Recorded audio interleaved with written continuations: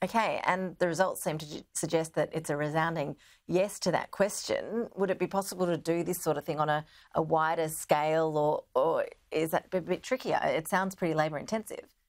It is labour intensive, and scale is always the issue when we talk about trying to improve reefs and actually help them at something the scale of the Great Barrier Reef.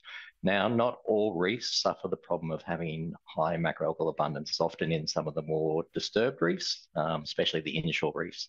But the idea is that on these inshore reefs, we have actually people that are interested in coming out and helping. And so through our citizen science program with Earthwatch, it was very successful in using people to come out and help us remove the algae.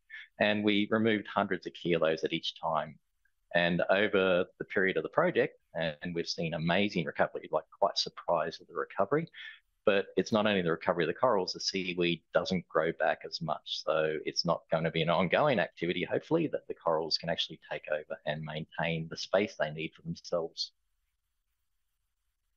So, David, what do you do with the seaweed you remove? And are we seeing more than usual seaweed on those coral reefs at the moment? Is that a shift, a trend that you've seen in recent years?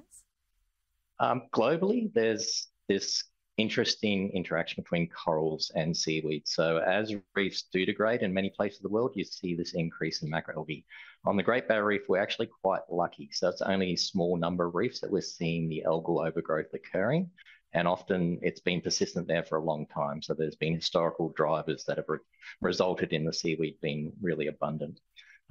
As climate and obviously the El Nino comes into effect, we can and predict to see more impacts on reefs. So there is quite a lot of concern around that we're going to lose corals, and more corals and seaweed are going to become more common on reefs.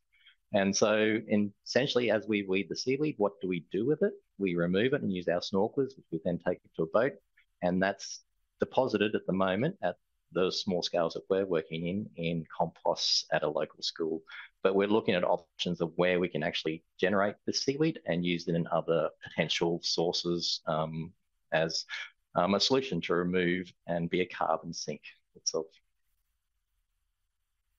Okay, right. Earthwatch, as the name suggests, is a global movement.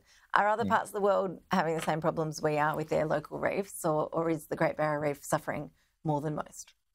I'd say the Great Barrier Reef is one of the best placed reefs in the world, but there are reefs in some of the Pacific Islands, some of Southeast Asia, and especially in the Caribbean, where algal overgrowth and increased macroalgae are a serious problem. And so this is kind of a global issue that we have to face. It's a small potential activity that people can actually get in and help reefs, and we've seen the benefits that it can have. But yes, it's then taking it up to a scale that is actually useful for reef health more broadly. Professor David Bourne, fascinating to hear about that project. Best of luck with it as you do hopefully look at expanding it. Sounds like it's doing good things. Appreciate your time. Thanks, Ash.